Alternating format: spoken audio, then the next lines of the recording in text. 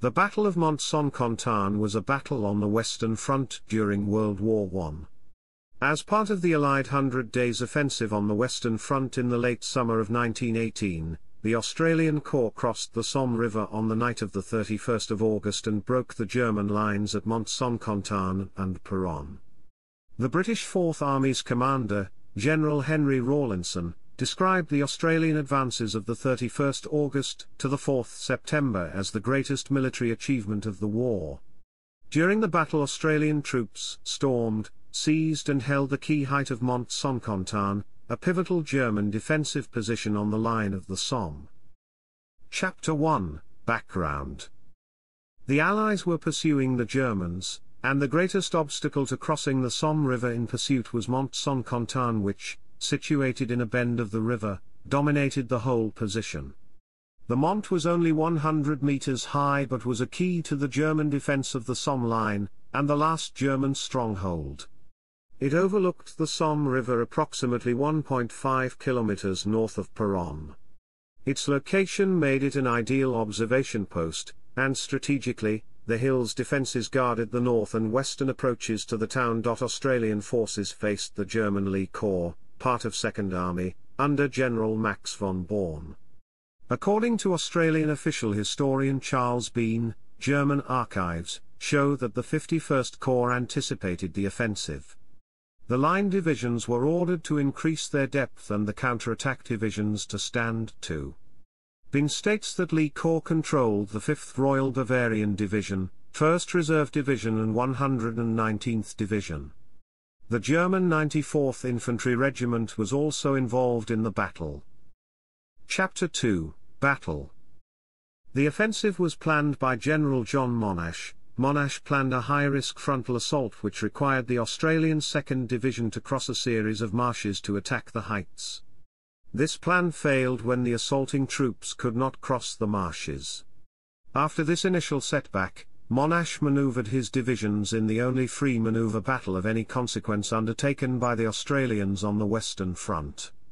Australians of the 2nd Division crossed to the north bank of the Somme River on the evening of the 30th of August.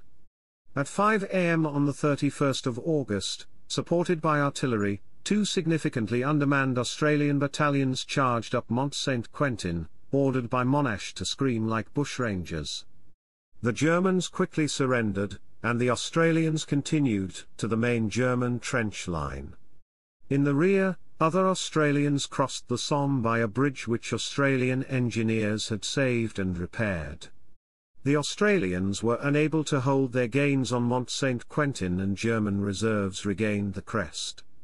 However, the Australians held on just below the summit and next day it was recaptured and firmly held. On that day also, the 1st of September, Australian forces broke into Péronne and took most of the town. The next day it completely fell into Australian hands. In 3 days the Australians endured 3,000 casualties but ensured a general German withdrawal eastwards back to the Hindenburg Line. Chapter 3 Aftermath. Looking back after the event, Monash accounted for the success by the wonderful gallantry of the men, the rapidity with which the plan was carried out, and the sheer daring of the attempt. In his Australian victories in France, Monash pays tribute to the commander of the 2nd Division, Major General Charles Rosenthal, who was in charge of the operation.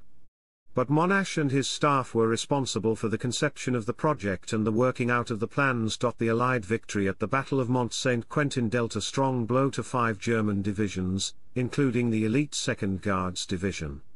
As the position overlooked much of the terrain east of Mont Saint-Quentin, it guaranteed that the Germans would not be able to stop the Allies west of the Hindenburg Line.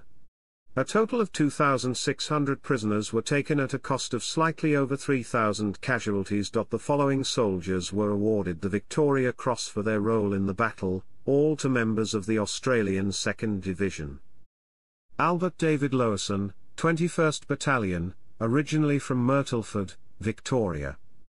Robert McTeer, 23rd Battalion, originally from Tatura, Victoria. Edgar Thomas Towner, 2nd Machine Gun Battalion, from Blackall, Queensland.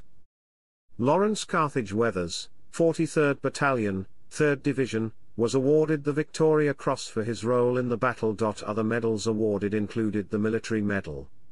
Robert James Young, 25th Battalion, originally from Brisbane, was one such awardee.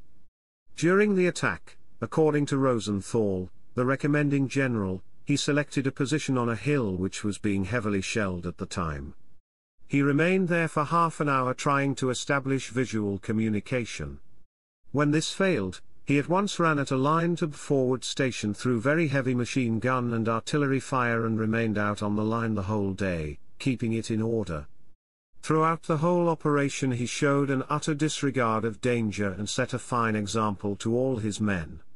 William Stevens, 23rd Australian Infantry Battalion, originally from Melbourne, was awarded a bar to his military medal for his work during the battle. In part, his citation from Rosenthal reads, "In the village fighting he personal lead a party of 5 which accounted for 16 of the enemy, who put up a spirited resistance." Later during the consolidation, he personally supervised the placing of the 6 Company Lewis guns, moving around the company front in spite of fierce enemy fire. His work throughout was of the highest order, and his fighting spirit throughout was of the greatest value to the success of his company.